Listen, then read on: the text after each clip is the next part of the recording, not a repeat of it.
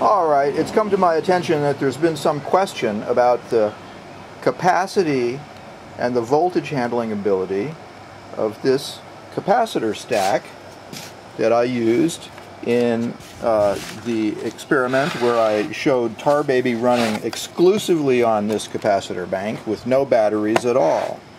First of all, you will note that the capacitors are wired strictly in parallel. Every positive terminal and every negative terminal are hooked together, and then we have output lugs right here, and I have a jumper shorting the positive and negative loops in order that the bank stays discharged, because a capacitor bank of this capacity is a dangerous thing, very dangerous. Alright? Now, and it will charge up on its own from static electricity in the air and other effects, so you need to keep a bank like this jumpered when it's not in use so it doesn't charge up. Alright, now just to review, parallel capacitors, the capacitances strictly add. There's nothing mysterious about that.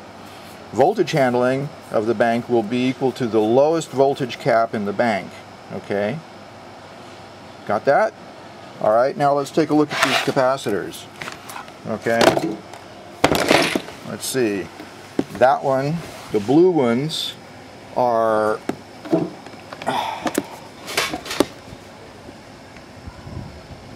48,000 microfarads. That's 48,000 microfarads at 40 volts DC. And there's two of those. Here's a silver one over here, also 48,000 microfarads at 40 volts DC.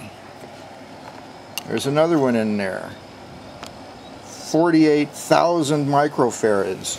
Here's another one right here, 48,000 microfarads. Okay, what is this one?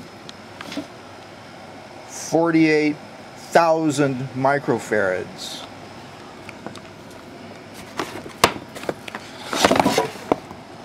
Ah, here's one, 61,000 microfarads. Okay, so the rest of them, looks like, what have I got? I've got, how many capacitors are there? 1, 2, 3, 4, 5, 6, 7. I have 7 capacitors, 6 of which are 48,000 microfarads, and 1 of which is, what was it, 60,000 microfarads. Right? Do the math. Thank you.